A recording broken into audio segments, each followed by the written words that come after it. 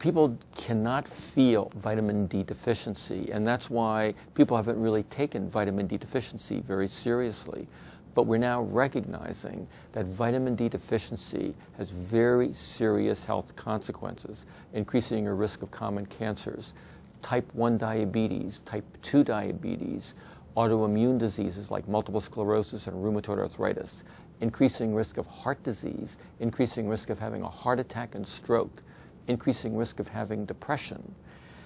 But all of those are so non-specific and are chronic diseases that to think that because you're vitamin D deficient that you're going to somehow know that, it's not possible.